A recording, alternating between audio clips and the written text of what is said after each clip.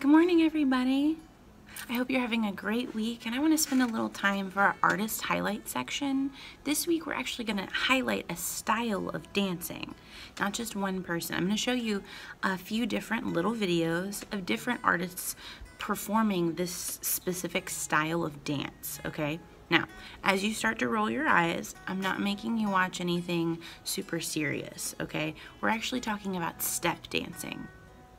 Does anybody know what step dancing is? It's a blanket term. It's a general term for a very specific style of dancing. If we say step, we're probably talking about feet, right? So step dancing is the blanket term we use for everything from tap dancing all the way into clogging and Irish step dancing. Now, all three of these types of dancing, if you just see them out, if you just see someone doing them, if you don't really know the differences, they all look very similar. You might think they're all the same thing, but there's actually very specific differences that I'm going to explain to you, and then you're going to watch a couple different videos that are people performing these specific styles of their step dancing. So the first one I want to talk to you about is the youngest form of step dancing, which is called tap dance. Now, most of the time when we talk about tap dancing, you probably have these ideas, these images pop into your head, right, of people jumping around, maybe singing in the rain and tapping their feet really fast, and they have little metal plates on their shoes.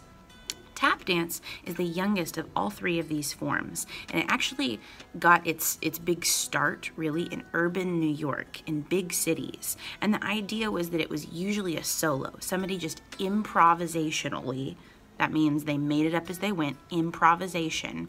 They made up a dance as they went. And a lot of times that style of music goes with the melody. So if you have a slower piece of music, the tapping kind of goes with that.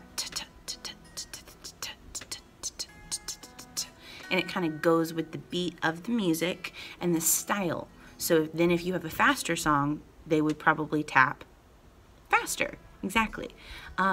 So this specific style, they have very small taps by comparison. They usually only have two, and the taps are at the front and the back of the shoe, and they can be tightened to make the sound more sharp, and there's less vibration. I'm going to show you a video, well, your teacher is going to show you a video of Fred Astaire, one of the best dancers in the world. He's no longer with us, but he was one of the premier tap dancers. And this specific video comes from a movie called Holiday Inn, and this dance is one of my very favorites. The first time I watched it, I think I was 4 or 5, and it's a really cool piece that was choreographed, right? So they did have a plan for how it was going to work because there are explosives, and this was a very different idea because he was kind of improvising, making it up as he went around these specific moments. And so he taps, and then it looks like he throws a firecracker down, and then there's a small little explosion. Now, on our scale, it's not a big explosion, it's very small, but for the day and time in which this was filmed, they filmed it all in like one shot.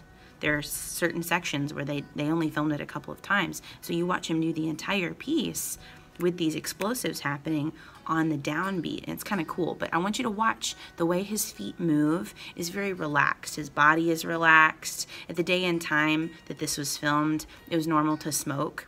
We don't do that now, but it kind of gives this idea of like, I'm just doing this for fun. This isn't hard at all. It's supposed to look easy. So that's tap dance. That's video number 1, okay? You ready for video number 2? Number 2, I want you to watch clogging.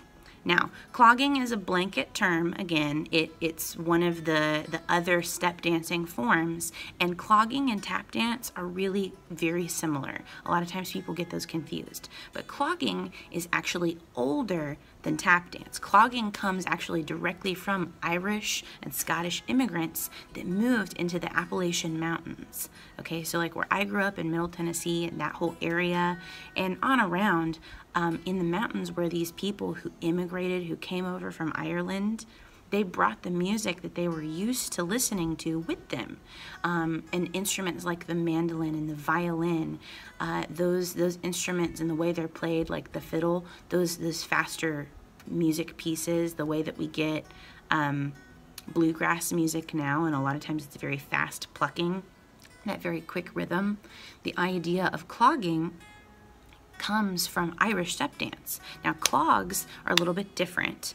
They have 4 big taps that kind of span the shoe, and they slide and stomp.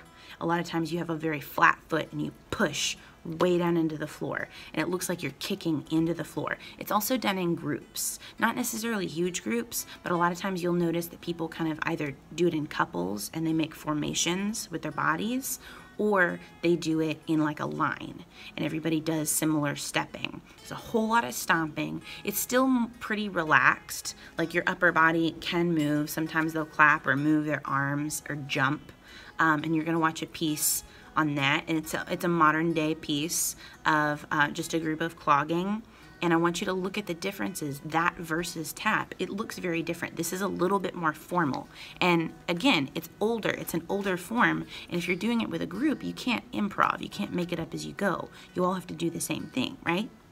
Cool. So that's clogging. Some people call it Appalachian clogging. So the very last one that we're going to talk about is the very oldest form. And this piece that you're going to watch, it actually comes from Lord of the Dance. I know that sounds like a crazy, that's what it's called. Michael Flatley, Lord of the Dance, but it's Irish step dancing, okay? And that's the oldest form. It's also the most complicated. And it may not look it when you first see, because you're going to notice that a lot of times they keep their arms way down next to their body and they're very stiff in their upper body. But what's happening is the heels on these shoes that they use, the entire shoe is very, very hard. It doesn't move. Well, I mean, it moves, but it doesn't stretch and bend because the shoe itself is very, very hard. In fact, they're not even made, the taps are not made out of metal. They're made out of fiberglass, which is really, really tough. A lot of times the stages that they're dancing on are also fiberglass. And remember how I said, like with clogging, you push down really hard? This is a combination. So Irish step dancing, you're pushing really hard into the floor, but that momentum, the movement that you get when you push, also pushes back. And so you have a lot of jumping. And while your upper body is very still, your lower body is moving really fast. And it moves on the downbeat. And it stays kind of in that same world regardless of how the music is going, and it lilts, it kind of moves you, it makes you want to tap your feet. So this is going to be Michael Flatley, Lord of the Dance. It represents Irish step dancing, the oldest of all 3 of these. So if you were going to look at them in a timeline, the oldest is Irish step dancing, clogging, and then modern tap dance. So it was a long introduction, but I hope you enjoy. The first one being the tap dancing video with Fred Astaire, then the clogging, and the Irish step dancing, okay? Have a great day, guys. Bye-bye.